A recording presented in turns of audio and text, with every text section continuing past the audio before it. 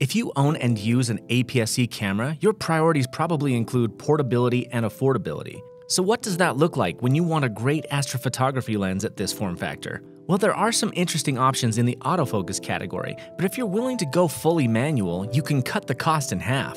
For quite some time, the only wide-angle, wide-aperture APS-C option under $300 was the Rokinon 12mm f2, a lens I have owned and traveled with for years. But not too long ago, a new contender hit the scene to compete directly for this spot, the TTArtisan 10mm f2. By the numbers, we're getting the same maximum aperture at a wider field of view, and at the time of publishing, at a cost savings of $50 in an already very budget-friendly category. Now, TTArtisan sent this lens to me just so that I would review it, but in order for it to become my new go-to starry landscape lens, we have to ask, how does it actually measure up in the field? We're about to find out in this APS-C budget-friendly Astro Lens shootout. Each of these lenses is offered in a variety of mounts, but we'll be using the Sony E-mount versions, and your results on other brands may vary slightly. Right out of the box, you can tell that TTArtisan is proud of their lenses. I have to admit that this designer box is a nice touch, but it will take more than cozy packaging to sway veteran photographers. Side by side, the TTArtisan lens is slightly taller and noticeably heavier with a near all-metal construction. But that added weight is not going to be a serious negative at this size. In fact, I really like how sleek the lens looks and feels. Though to be honest, the choice of this Lucida handwritten typeface makes the designer in me cringe a little bit. They could have done better for their branding, but obviously not a deal breaker, especially at this price point. Each of the lenses has a flared-out filter mount, with the TTArtisan lens taking slightly larger filters. A lot of ultra-wide lenses don't accept filters, so this is a nice feature on both. It's also well worth mentioning that the metal lens cap of the TTArtisan actually screws on. I know that some users hate that build choice, but I absolutely love it. I can't tell you how many times the cap on the Rokinon lens was found just floating around in my camera pack. For me, the certainty represents a huge quality of life improvement. But one thing the Rokinon has that the other doesn't is a proper lens hood to combat glare. While I do primarily use these lenses at night, this would come in handy for daylight landscapes and street photography. And while we're on the topic of daylight, let me show you how these two lenses differ when it comes to what some photographers call sun stars. If you're going for that look, the aperture blades on the TTArtisan lens give it to you a lot sooner, with significant spiking at just f4. To get the same level on the Rokinon, you have to stop down to f8, and the flares still don't look as clean or sharp as the TTArtisan. That being said, if we're talking about aperture, the Rokinon lens can stop down to f22, a significant light control advantage over the f16 minimum on the TTArtisan. Now, you will obviously expect a difference in the field of view between a 10 and 12mm lens, but check out how well the TTArtisan handles field distortion at the wider view.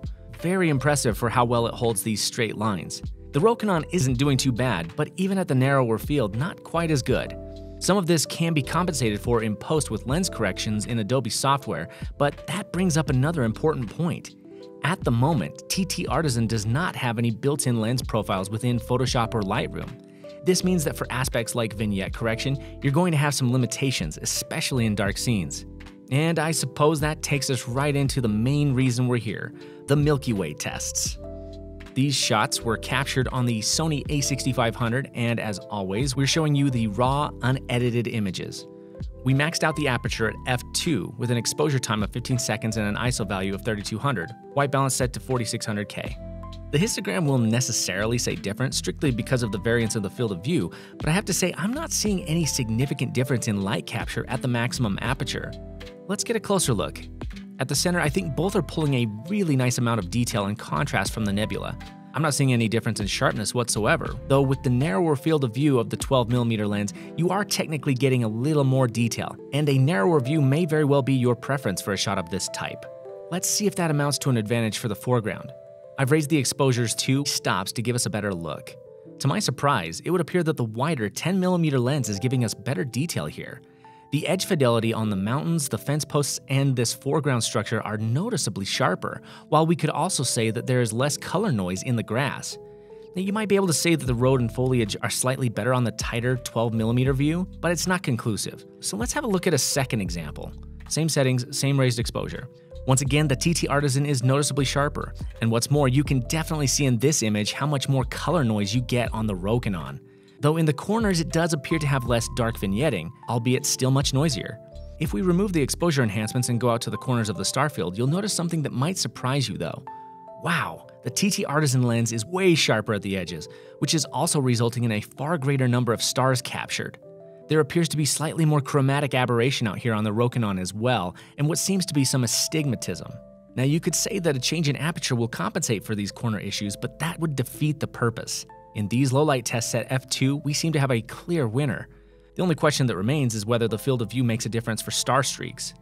At 15 seconds, they both look fine. At 20 seconds, you might be getting away with it slightly more on the 10mm lens. But by 25 seconds, you can definitely see streaking on both, though I will say it is more pronounced on the 12mm lens. So I guess we could call this last test another advantage for the 10mm TTArtisan lens. As I genuinely consider the potential of this newer lens as my preferred APS-C Astro lens, I took it with me everywhere. And I will say that while I prefer an intermediate field of view for time lapses, having the 10mm lens gave me an opportunity for shots like this, where I could really get in close to a spectacular foreground subject while maintaining framing of the Milky Way. I wasn't expecting to like this lens as much as I did. It is in fact the most inexpensive ultra-wide-angle, wide-aperture lens you can get for your Sony APS-C camera right now, and demonstrably sharper than the one I already own. So if you'd like to own one as well, check out the link in the video description. But a question for you guys, which APS-C cameras do you think are overlooked for low-light photography? Let me know in the comments so that I can plan some tests. If you liked this video, you'll probably enjoy my review of Sony's current APS-C flagship.